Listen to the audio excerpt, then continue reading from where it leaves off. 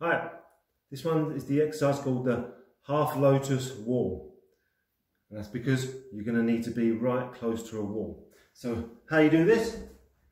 You want to be laying on our backs on the wall. You're going to have your feet, so your knees are at 90 degrees. Then we're going to start with the right side, so the right ankle will go on the left knee like so. And from here, we're just going to slowly push down and release. So keeping that foot flat on the wall, keeping it 90 degrees, keeping your back flat against the floor. And after you've done your set amount of reps, you're going to switch over.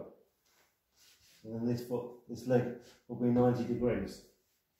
And then you're going to push, slow, controlled movement down as far as you can. And then slowly release back up. Just loosening out the hips.